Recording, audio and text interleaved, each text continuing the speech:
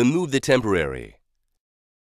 If necessary, clean the preparation with a polishing brush and a fluoride-free cleaning paste, such as Proxite fluoride-free, in order to remove any leftover temporary cement. Subsequently, rinse the preparation with water spray and dry it with oil and moisture-free air.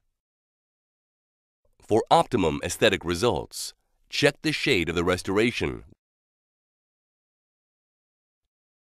When trying in the permanent restoration, check the shade effect, the accuracy of fit, and the occlusion of the restoration.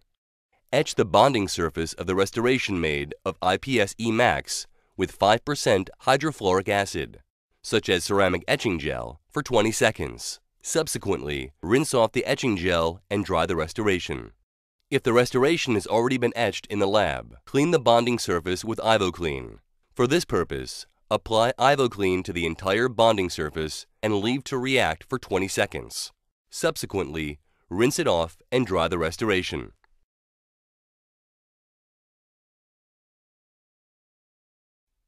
Apply the Multilink N bonding agent to the pre-treated surfaces with a brush or microbrush and leave to react for 60 seconds. Subsequently, disperse excess material with a strong stream of air. Prepare and clean the preparation again with a polishing brush and a fluoride-free cleaning paste, such as Proxite fluoride-free. Afterwards, rinse the preparation with water spray and dry with air. Avoid over-drying of the preparation. Apply the mixed Multilink N primer onto the entire bonding surface using a microbrush and scrub it for 30 seconds. Start with the enameled surface.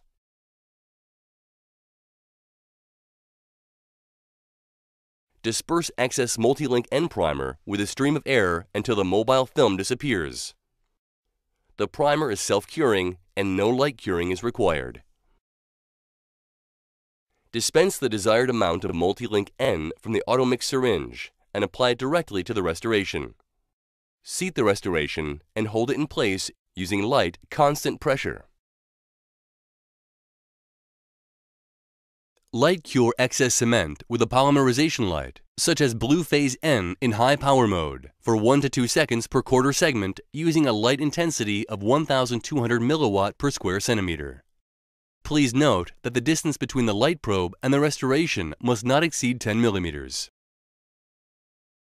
You can now easily remove the gel-like excess using an implant scaler or dental floss for the proximal areas. Like all composites, Multilink N is subject to oxygen inhibition. In order to avoid this effect, cover the restoration margins with glycerin gel or air block immediately after the removal of excess cement. Liquid strip is particularly suitable for this purpose. Subsequently, light cure-all cement margins for another 20 seconds using, for example, Blue Phase N in high power mode, using a light intensity of 1,200 milliwatt per square centimeter. If you have used impervious opaque restorative materials, wait for approximately 5 minutes until Multilink N is cured. Rinse off liquid strip. Adjust proximal areas with finishing and polishing strips. Check and adjust the occlusion and functional movements if necessary. Polish restoration margins with polishers, such as Astropol or with discs. Finally, apply a thin layer of fluor protector N with a Viva brush or a brush. Disperse and dry the varnish with an air syringe.